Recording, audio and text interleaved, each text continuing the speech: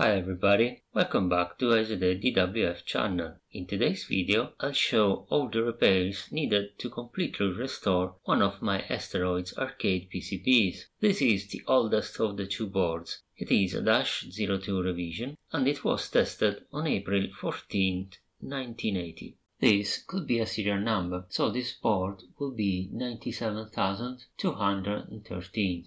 If you haven't seen the video where I showed all the preliminary repairs on the two boards, I recommend watching it first. A link to it is in this video description. Before continuing, let me introduce the sponsor of this video, JLC PCB. I have realized many of my projects with JLC PCB. They make good quality PCBs at amazing prices. Whether you are a hobbyist or a professional electronic engineer, JLC PCB can suit your needs for fast and high quality PCBs. You can use your favorite design tool and submit the Gerber files on their website. Or you can use the online design and simulation tools that are very convenient. Or you can simply submit the design files of any shared project. And after that, you just get the PCBs delivered at your door. So be sure to check their website for latest prices and offers. The link is in the description down below. JLC PCB, recommended from a long time satisfied customer.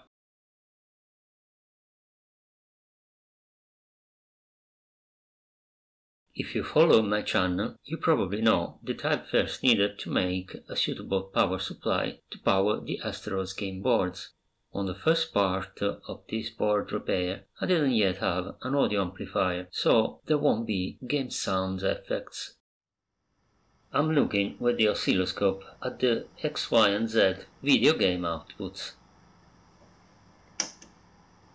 And there is some activity on the Y output. But the X deflection output shows no activity. However, the Z signal, which is the video brightness output, seems working fine. The first thing to troubleshoot is then the missing X deflection signal. This is the relevant part of the X output circuitry. UD11 is a 10 bits digital to analog converter. Its output then goes to some operational amplifiers and analog switches. The first good point to check for a signal is UC12 pin 7. Every time I put the probe on UC12 pin 7, however, I could only find a DC level, either a negative or a positive one, and always at the same two voltages. It seemed to be jumping between them randomly. When an operational amplifier output just seems going to only two DC levels, it's not probably bad. This is the exact symptom of a missing negative feedback path. In our case, the negative feedback is provided by the 15 kΩ resistor that is connected between pin 7 and pin 6. This resistor, however, has no reference number, which is weird. In fact, measuring the resistance between pins 7 and 6 of UC12 gives an open circuit. By the way, in a previous repair attempt, UC12 and UD12 were socketed and probably replaced, but that did not solve the fault, obviously. Since I have two boards, I could measure the actual feedback resistance of about 7.5 kΩ. As we saw, the feedback resistor has no reference number, so I started following the PCB traces from UC12 pins in search of it. However, both pins eventually arrived at some pins of the digital to analog converter IC, which is the AD561. Looking at its datasheet, I learned that the feedback resistor is contained into the integrated circuit itself. I've measured a non-good IC and indeed it has the internal 5 kΩ resistor. However, on the faulty board I could not measure any resistance, so this AD561 must be substituted.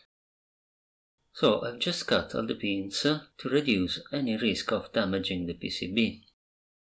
Then I removed all the pins one by one and finally checked that no pads or traces were damaged. I've then soldered the socket and installed a non-good AD561, so now I can reconnect the board and see what happens. There is some activity on the X deflection now, so let's switch to XY mode. There are other issues with this board, it seems. The game is attempting to display the attract mode, but something goes wrong, and probably the watchdog reset kicks in and it starts again. Let's try to switch to test mode. Interesting, the test shows no errors. Since the test screen is showing no errors, it means that probably all the ROMs and RAMs are working. More likely, the fault is in the vector generator state machine logic. In the Atari Vector Arcades, the vector generator is almost as complex as a CPU itself, but it's made with discrete TTL integrated circuits, so it's not very easy to troubleshoot. In this video description, I've linked a very good video explanation of how the Atari Vector State Machine works. As with any other CPU troubleshooting, I decided to begin with the clock circuitry. So I started looking at the signals on this part of the schematic, hoping to find some clue, and here's what I found when checking UA7. Pin 13 always high, so it's correct. Pin 12, this is not a valid lever, definitely. Pin 11 is a clock and is correct. Pin 10 also seems okay. Pin 9 is always high, but because of the missing input. P8 is always low, also because of the missing input. The voltage lever I measured on pin 12 is typical of a floating input. In this case, this should be driven by the signal named Vmem. So I searched in the schematic where the signal is generated, and it's one of the outputs of UE4. However, a quick test with the multimeter showed that in my PCB, pin 12 of UA7 and pin 10 of UE4 don't show any continuity. So I started following the trace from UA7 pin 12, flipping the board at each via and checking that I still had continuity with the integrated circuit pin. Eventually, the trace arrives at this via, where I still could measure correct continuity. The trace then passes under UC4, but on the other side of this IC, I couldn't find any continuity anymore. As you can see, UC4 is quite abused by the previous person that attempted to repair this board. I have tried to address the most evident problems when I first inspected the two Asteroids boards, but I couldn't check under the ICs for broken traces, obviously. The two yellow wires were needed at the first inspection to restore some lost paths and traces. Now I added the brown wire to reconnect the missing path that was going under UC4. And by the way, I tried to clear all the brown goo around the pins, but that substance resisted to all the solvents I have attempted to use. Anyway, I can now check that I have restored the intended continuity and then power on the game again.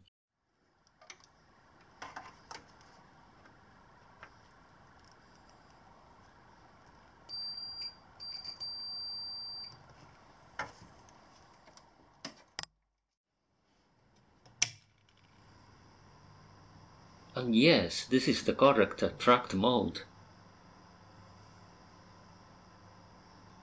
I still have no audio amplifier, but I can coin up the game and start some play.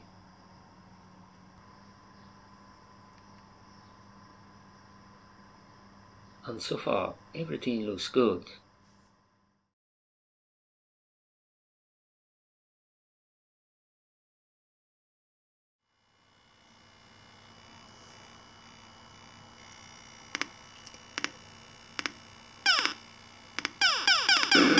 The game looks fine, but we can clearly notice the clicky sound in place of the so-called thump that is played during all the game.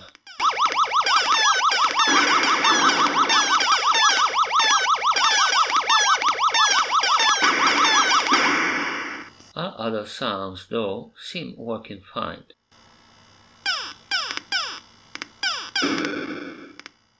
The thump sound is generated by this circuit. The CPU writes 5 bits into even 7 latch. Bit 4 enables or disables the sound, and bits from 0 to 3 determine the sound's pitch. The actual waveform is then produced by a 555 timer working as a square wave oscillator, and the square wave is then smoothed by a simple resistor and capacitor low-pass filter. Since usually the 555 ICs are very reliable, I have first decided to check that Ion 7 produces the right outputs.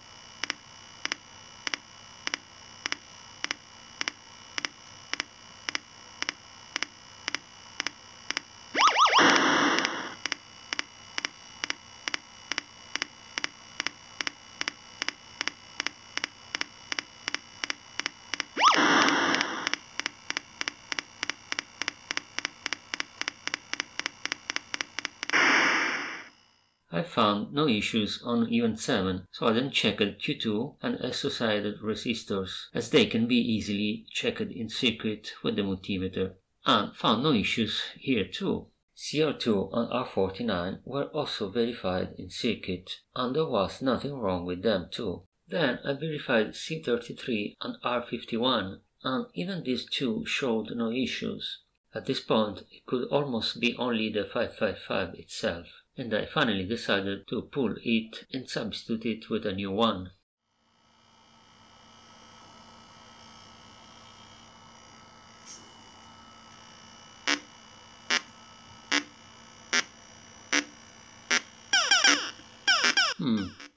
Now we have the thump back, but I'm sure it sounds really bad. It's more like a quack, as if the square wave is not smoothed at all.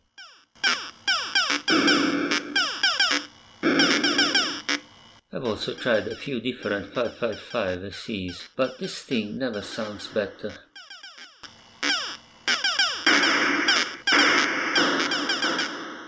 I've checked in circuit both R74 and C64, but they showed the correct values, so it is a real mystery, and so much a mystery that I started comparing the audio waveform between this Asteroids board and the other one I have. In fact, on this board, the thump sound looked like a square wave even after the low-pass filter. How is that even possible? Finally, I found a difference between the two PCBs. See the little trace between R74 and C64 here? This is the -02 PCB with the quacky sound. Here is instead the -04 PCB, and that link between R74 and C64 is not there anymore. So what's going on here? Looks like Atari made a mistake on the -02 PCB. Here I've drawn both circuits side by side.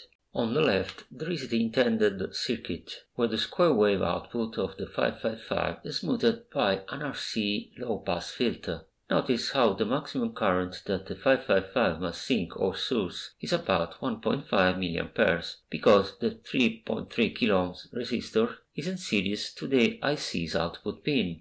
The circuit on the right is instead what has been implemented on the -02 PCB. The capacitor has been connected on the wrong side of the resistor. In this situation, there is not a low-pass effect on the square wave anymore, and that's why the thump sound is so raw. But this has another side effect. Since there is no series resistor before the capacitor, the 555 tries to sink or source all the current it is capable of at each square wave transition. According to the datasheet, the maximum current is more than 100 mA, but this makes the integrated circuit overheat very quickly and eventually it will fail, as in fact happens on this board. The fix in this case is simple. I've cut the trace that connects C64 to the wrong side of R74. And then I added a small jumper to connect C64 to the other end of R74.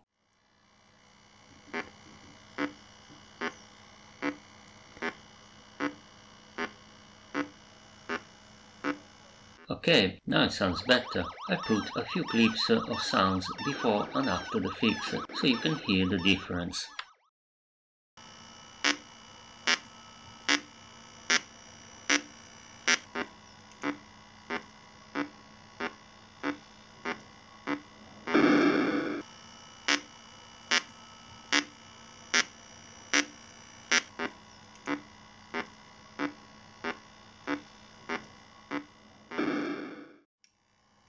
Because the game and sounds seem now working fine, I've tested all the game inputs.